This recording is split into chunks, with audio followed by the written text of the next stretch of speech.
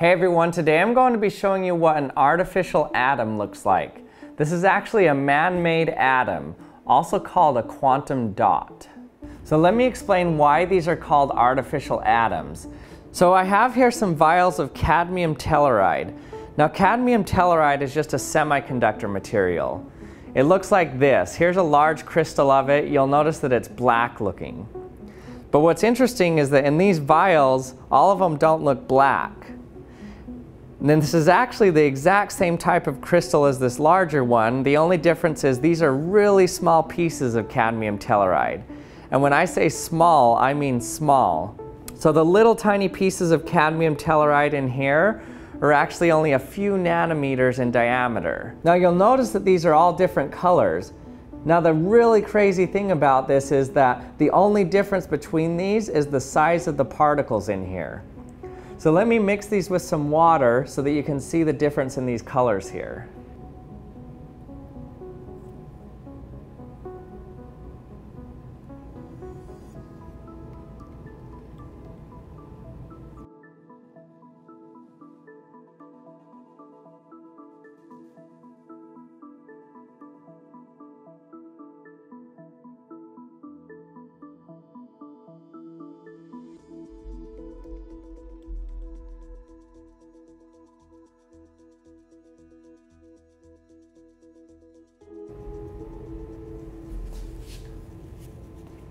Okay, so now watch the color of these when I hit them with UV light.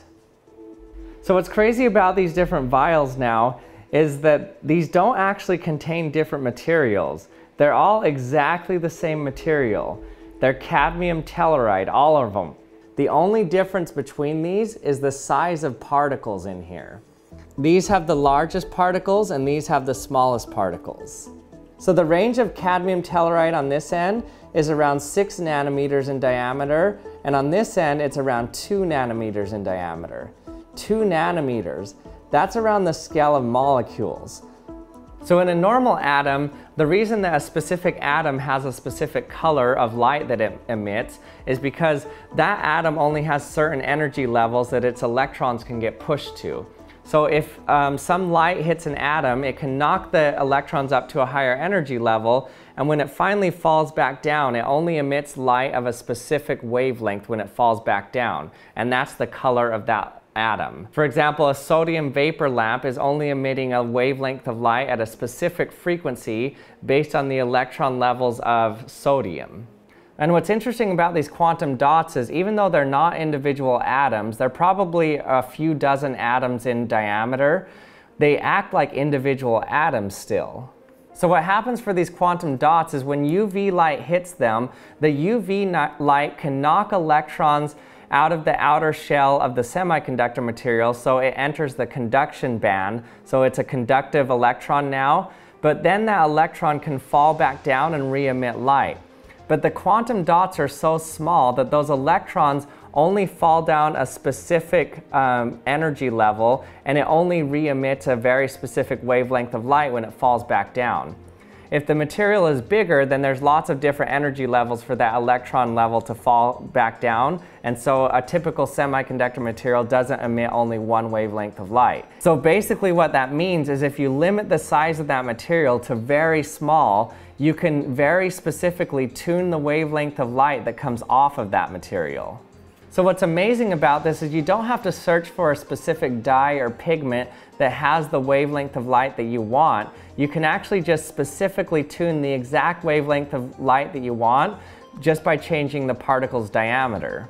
So I've arranged these in order here. The one on the end is 670 nanometer light coming off of it, plus or minus only 5 nanometers. This one's 650 nanometer light, this one's 610 nanometers, 570 nanometers, and 510 nanometers. Now being able to define one specific wavelength of light that comes off a material is really important in lots of different scientific applications. But even in non-scientific applications, it's really important too, like in your TV.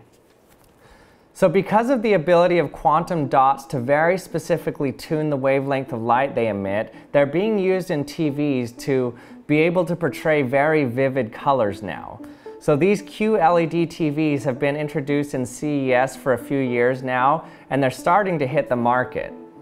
One of the only downsides of these quantum dot TVs, though, is that these are made of cadmium telluride. Now, cadmium is extremely toxic. Fortunately, cadmium telluride isn't as toxic. And so these quantum dots aren't very toxic. You don't want to drink them or anything or get it on your skin, but they're not as toxic as cadmium.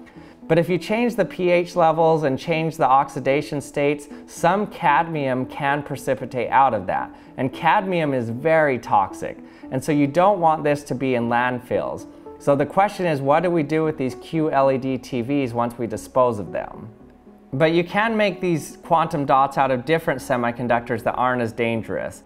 I'm interested to see where the development of these QLED TVs goes from here, but it's really interesting how specific of a wavelength we can get with these quantum dots. Hey everyone, thanks for watching another episode of the Action Lab. I hope you liked it. If you did, don't forget to subscribe and hit the bell so you can be notified when my latest video's out. And thanks for watching, and I'll see you next time.